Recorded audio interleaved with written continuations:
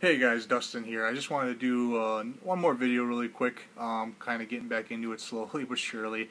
I did post two videos a couple days ago, which is a tour of my Batcave / Fortress of Solitude area, so please be sure to check those out. Pretty interesting. If there is anything you do see that you like or you want more of a story of or more of a review of, definitely leave a comment below and I will definitely do a video for you. But actually what I wanted to do a little bit off topic from DC, from bodybuilding, from all that other stuff that this channel has so far done 4 years ago to a few days ago. I'm going to get off that topic a little bit of the DC universe and the bodybuilding stuff. Went to go take my wife to see Ghostbusters 2016 version for her birthday yesterday over at the movie theater. $5 ticket Tuesday at Marcus Cinema. Really good deal. She got to pick the movie. Obviously, it was a toss-up between that or Pete's Dragon. Kind of wishing we went to go see Pete's Dragon. I'm not really going to give a thorough shot-for-shot, story-for-storyboard as far as this Ghostbusters movie goes. I just want to give my initial thoughts. A couple things I liked, a couple things I didn't like, which were actually a lot of things that I didn't like. But I just want to hit a few bullet points. So this is not going to be a very long video, maybe like 5 minutes max, if that. But pretty much number one thing I'm going to go with that I loved about the movie is Chris Hemsworth's character, Kevin. He was absolutely hilarious as soon as he came on the screen, right from the moment with just the way he walked and clumsy and tripping all this over all this stuff. His ideas that he was coming up for symbols for the girls, for the Ghostbusters and everything like that. Just total 180 of what we're used to seeing Chris Hemsworth's characters normally portray on the big screen, primarily Thor. It was really good seeing him out of that character and into a new character, showing that he's very multifaceted with what he can bring to Hollywood and to these certain types of movies. He doesn't have to just be cast as the big, hulky superhero type role or anything like that going forward in the DC, or excuse me, in the Marvel universe, or any other movie for that matter too. But yeah, super funny, super hilarious in all of his scenes. Even, spoiler right here too, even the point where he got possessed by the big bad of the villain who's trying to get all these ghosts in New York released to kind of conquer the world. When he is possessed into Chris Hemsworth's body towards the end of the movie, it's still Chris Hemsworth obviously portraying him and everything like that. Just a different character now that he has to kind of portray, but he's still pretty funny with what he comes up with and what he says, as he's being the other guy through Chris Hemsworth's body via possession. So that was kind of cool. Other thing I really liked about the movie, well, really quick, I do want to say the one thing that I kind of liked, there were a few funny parts with the girls, but that was about it. Very, very few funny parts with the girls that actually were kind of like, you know, actually made you laugh a little bit, but that's all that there really was. Third and final pro for me that I saw from this movie was the subtle cameos of the original Ghostbusters that we grew up with, that we love, that is something that can never, ever, ever be changed or tarnished based on any movie that anybody will pretty much come up with. First thing we see is actually in the opening, one of the opening scenes in the school. You see a half-statue bust of Harold Ramis, Egon, from the movie, original Ghostbusters 1 and 2. Sadly, Harold Ramis has passed away for a while now. He's been gone, but just seeing that little subtle nod right away with him in there was really, really, really cool. You got to make sure you watch really closely, otherwise you probably might miss it. But that is definitely really cool on the director's part to throw that in there.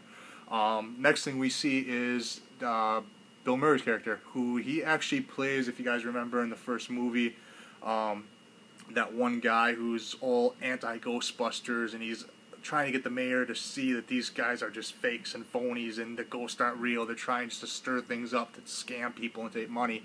That's basically who Bill Murray's character plays in this movie. So he was in a little bit more than the other guys were, but it was still really cool to see that. Next thing we do see is Dan Aykroyd's character, and he's a cab driver. Basically at the end of the movie, towards the end of the movie with the last fight, he's going through and basically just saying, as he's picking up one of the girls, like, he's not afraid to go through and do all this. He's like, I'm afraid of a lot of things. I'm afraid of this, I'm afraid of that, but I ain't afraid of no ghost. And then he drives off. So that was kind of a cool thing, too. Another character that we see pop up, obviously, last Ghostbuster, is Winston, who is in the movie, Ernie Hudson's character. He is portrayed by The female Ghostbuster, Patty, is her uncle, I believe, at the funeral home. And that was kind of cool to see him thrown in there. It was more towards the end of the movie. We also see the original receptionist from the Ghostbusters. She makes a cameo in the movie. Sigourney Weaver made an actual cameo in the movie. That was really cool. Did not think we would see her whatsoever. And to see her kind of pop up like that with all the other guys was really cool. Sadly, we didn't see any Rick Moranis really show up. So he's kind of done with Hollywood and out of that spotlight. But he was definitely a big part of Ghostbusters 1 and 2 as well. But all the other ones, spot on, perfect. The cons of the movie, which is too many to really name for me personally, but all the comedy pretty much felt forced. It did not feel fluid. It did not feel natural like in Ghostbusters 1 and 2. It just happened, and it didn't happen shot for shot. It basically happened sporadically through the movie, and when it happened, it was magic with those guys. These girls, just too much all the time. Comedy this, comedy that. They really didn't give it too much of a break between their scenes and stuff. So for me, that was a little too much, a little too taken away from the movie. Plot of the movie, as everyone's kind of said, it's kind of like Ghostbusters 1, Ghostbusters 2 mixed together, and this is what we have. That's basically what the plot of the movie was. Some things from Ghostbusters 1, some things from Ghostbusters 2 mixed together, and this is the new revised reboot of Ghostbusters 2016, is basically what we ended up getting. A couple other things too that a lot of people have said about the movie, besides the comedy and everything being very forced and rushed. The story and plot line kind of not really adding up and kind of seeming wishy-washy. A lot of people said the first half of the movie was very good. Second half was where it started losing us. And I agree to an extent to that. I believe that holds up via what everyone else has been saying about the movie. First half of the movie was very interesting. I was captivated by it a little bit and intrigued. But second half of the movie, I started going downhill, and I started really losing interest in the movie. If I were to give it a rating system, if I'm going to give rating systems, we'll say A, B, C, D, F, just to kind of give it letter grades. For me personally, I would say I'd give this movie maybe a D.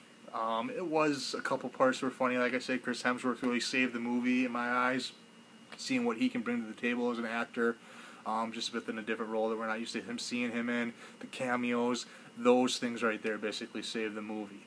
But unfortunately, it was not enough to totally save this movie, and we ended up with Ghostbusters 2016.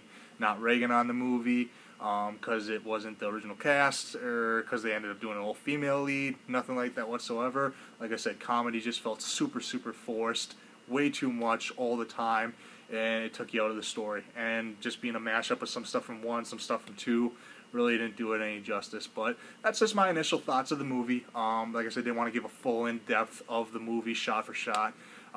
But just a couple of little tid points, couple pros, couple cons. So I hope you guys really liked the video. If there's anything that you saw in the movie, anything that you have to say about the movie, feel free to comment below. Anything at all. Definitely will hit you back. Touch base with you on anything too. So, and don't be afraid to check out my other videos on here too. And like I said, I really hope to be posting more videos in the near future. All right, guys. Thanks a lot. Take care.